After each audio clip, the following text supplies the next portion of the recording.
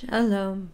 We're continuing in the Gospel according to John. We're looking at the Hebraic background, what the people of his time would have understood. Today we are in chapter 10. Amen, amen, I say unto you, he that does not enter by the door into the sheepfold, but climbs up some other way, the same is a thief and a robber. But he that enters in by the door is the shepherd of the sheep. To him the doorkeeper opens, and the sheep hear his voice, and he calls his own sheep by name and leads them out. And when he puts forth his own sheep, he goes before them, and the sheep follow him, for they know his voice. And a stranger they will not follow, but will flee from him, for they know not the voice of strangers. This parable spoke Yeshua unto them, but they did not understand what things they were which he spoke unto them. So this chapter is mostly about the sheep and the shepherd, and of course this is native to the people groups that even still live there, keeping sheep, and attached to the history of the people. Continuing in verse 7.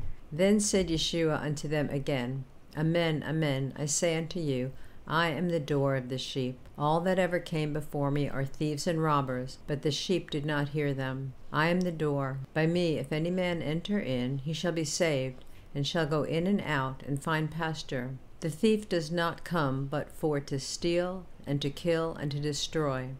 I am come that they might have life, and that they might have it more abundantly. I am the good shepherd. The good shepherd gives his life for the sheep. But he that is a hireling, and not the shepherd, whose own the sheep are not, sees the wolf coming, and leaves the sheep, and flees. And the wolf catches them and scatters the sheep. The hireling flees because he is a hireling and does not care for the sheep.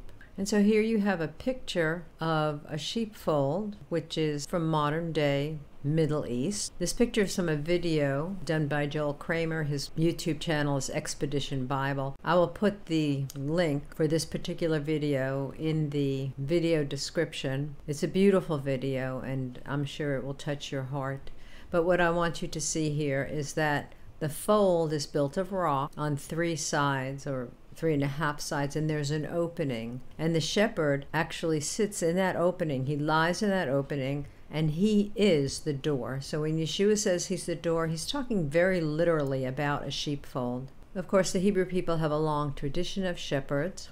Moses was a shepherd, and here's an interesting comment from the Midrash. To whom was Moses our master similar? It is to a faithful shepherd for whom a fence fell just before dark. He arose and fenced on 3 sides, but a breach remained, and he did not have time to fence it. He stood in the breach. A lion came and he stood against it. A wolf came and he stood against it. You, speaking of the prophets, however, did not stand in the breach like Moses. For if you had gone up into the breaches like Moses, you would have been able to stand in battle on the day of God's wrath. So here we see the picture of the 3 sides and the opening, and the shepherd himself guards the opening. Moses is known in his personal history for standing in the gap for the people, always pleading on behalf of the people to Yehovah. And there are many examples of good and bad shepherds in Tanakh from 1 Samuel 17. And David said unto Saul, Your servant kept his father's sheep, and there came a lion and a bear, and took a lamb out of the flock.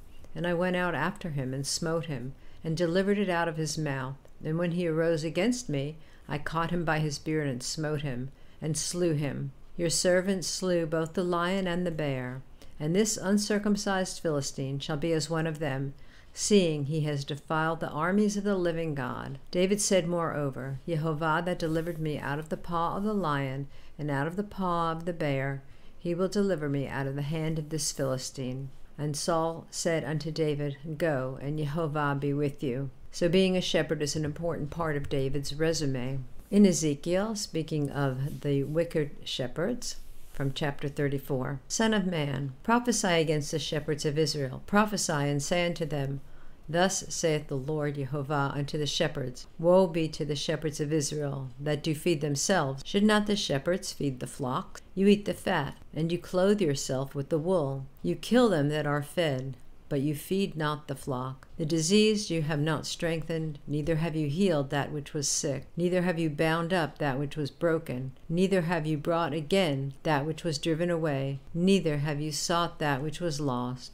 But with force and with cruelty you have ruled them, and they were scattered, because there is no shepherd, and they became meat to all those beasts of the field, when they were scattered.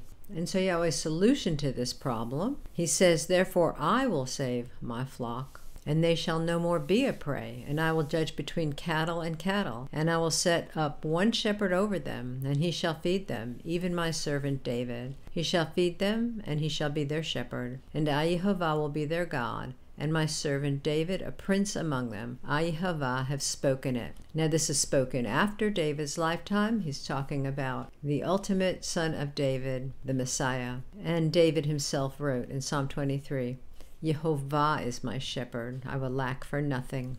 Again in Zechariah 11, and I said unto them, if you think it good, give me my price, and if not, forbear. So they weighed for me my price, 30 pieces of silver. And Yehovah said unto me, cast it unto the potter, a goodly price that I was priced at of them. And I took 30 pieces of silver, and cast them to the potter in the house of Yehovah. So Zechariah is speaking about a frustrated shepherd who quits his job and gives his notice, and he is given this back pay of 30 pieces of silver. Clearly, the prophecy of Yeshua, the shepherd, and his betrayal, as it is written in Matthew 27, then was fulfilled that which was spoken by Jeremy the prophet, saying, and they took the 30 pieces of silver, the price of him that was valued, whom they of the children of Israel did value, and gave them for the potter's field, as the Lord appointed me. Now, the prophecy is actually in Zechariah, so why does Matthew cite Jeremiah? Well, for one thing, there's an extensive amount of writing about the prophet in Jeremiah chapters 18 and 19. It's also thought that it might be possible that at one point Jeremiah was the first of the prophets rather than Isaiah, and that's how that mix-up happened. So this past scripture is known to the people. Continuing in verse 14 of John 10. I am the good shepherd, and know my sheep, and have known of mine. As the Father knows me, even so I know the Father, and I lay down my life for the sheep. And other sheep I have which are not of this fold, them also I must bring, and they shall hear my voice, and shall be one fold and one shepherd. Therefore my Father loves me, because I lay down my life, that I might take it again. No man takes it from me, but I lay it down of myself. I have power to lay it down, and I have power to take it again. This commandment have I received of my Father. It's always important to remember that Yeshua laid down his life of his own will. From Zechariah 13:7. Awake, O sword, against my shepherd, and against the man that is my fellow, saith Yehovah of hosts. Smite the shepherd, and the sheep shall be scattered, and I will turn my hand upon the little ones. And we know that this is part of what happened. As far as the other fold and people returning, it is written in Isaiah 27, and it shall come to pass in that day that the great trumpet shall be blown, and they shall come which are ready to perish in the land of Assyria, in the outcasts of the land of Egypt, and shall worship Yehovah in the holy mount at Jerusalem. Most people think that this concept of the other fold relates to the 10 lost tribes. This is a matter of history concerning the northern kingdom, which is sometimes called Ephraim and sometimes called Israel, and the southern kingdom, which is called Judah. Rather than bring you the citations from the Talmud, we'll just say that the rabbis disagree about whether these lost tribes will return. As far as understanding the history of that better, I'll put a link to a podcast that I did earlier about the origin of the split kingdom, what happened to Ephraim and what happened to Judah. There's a lot of information you can find about that on the internet. Now, the Mormons claim that they are the ones who are the other fold. They believe that after Messiah's death and resurrection, he came to America and established a church among a tribe called the Nephites. They say that these are the lost sheep who are supposedly descendants of Hebrews who had fled Jerusalem and journeyed to America at the time of Jeremiah. This is the chapter heading from the book of 3rd Nephi, chapter 15. Jesus announces that the law of Moses is fulfilled in him. The Nephites are the other sheep of whom he spoke in Jerusalem. Because of iniquity, the Lord's people in Jerusalem do not know about the scattered sheep of Israel. Now, people in Jerusalem do know about the scattered 10 tribes, and they're even addressed in the New Testament. So people that are Mormons and people that are converted among native tribes in the Americas may or may not be, by biology, from the 10 lost tribes, but they have the same opportunity to come into the fold. Again, from this book of 3rd Nephi. And verily I say unto you, that you are they of whom I said, other sheep I have which are not of this fold. Them also must I bring, and they shall hear my voice, and there shall be one fold and one shepherd.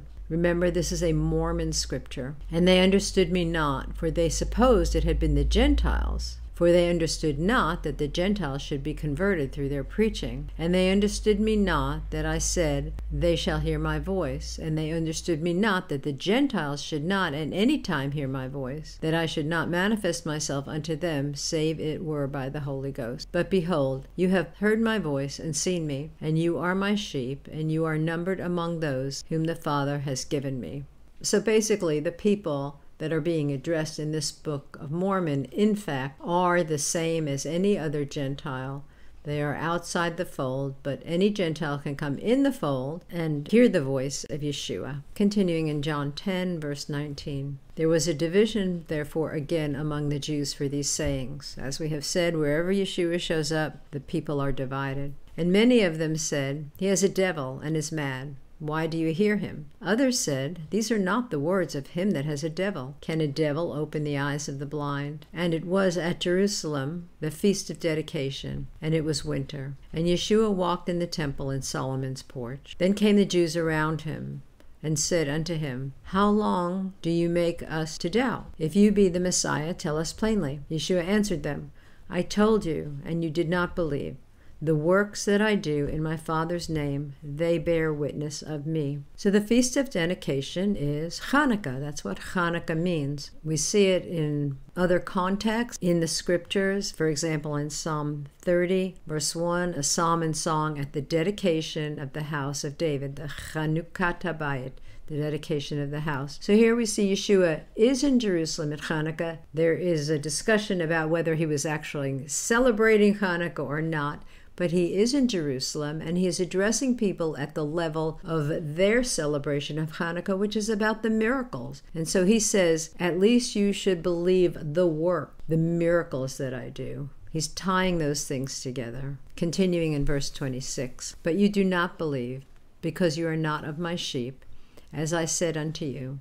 My sheep hear my voice, and I know them, and they follow me. And I give unto them eternal life, and they shall never perish, neither shall any man pluck them out of my hand. My Father which gave them me is greater than all, and no man is able to pluck them out of my Father's hand. I and my Father are one. Then the Jews took up stones again to stone him. Yeshua answered them, many good works have I shown you from my Father. For which of those works do you stone me? The Jews answered him, saying, for a good work we do not stone you, but for blasphemy, because you, being a man, make yourself God. This is the same problem that was before. This kind of blasphemy calls for death by stoning. Yeshua answered them, is it not written in your law, I said, you are gods? If he called them gods, unto whom the word of God came, and the scripture cannot be broken, say you of him whom the Father has sanctified and sent into the world, you blaspheme, because I said, I am the Son of God? If I do not do the works of my Father, do not believe me. But if I do, though you do not believe me, believe the works, that you may know and believe that the Father is in me and I in him. Therefore they sought again to take him, but he escaped out of their hand. In Psalm 82 is where this quote comes from. We'll just look at the whole psalm. God stands in the congregation of the mighty. He judges among the gods. In Hebrew, this is Elohim. In the Septuagint, this is Theos. How long will you judge unjustly and accept the persons of the wicked? Selah. Defend the poor and fatherless. Do justice to the afflicted and needy. Deliver the poor and needy. Rid them out of the hand of the wicked. They do not know, neither will they understand. They walk on in darkness. All the foundations of the earth are out of course. I have said, you are gods. Again, this is Elohim or theos. And all of you are children of the Most High, but you shall die like men and fall like one of the princes.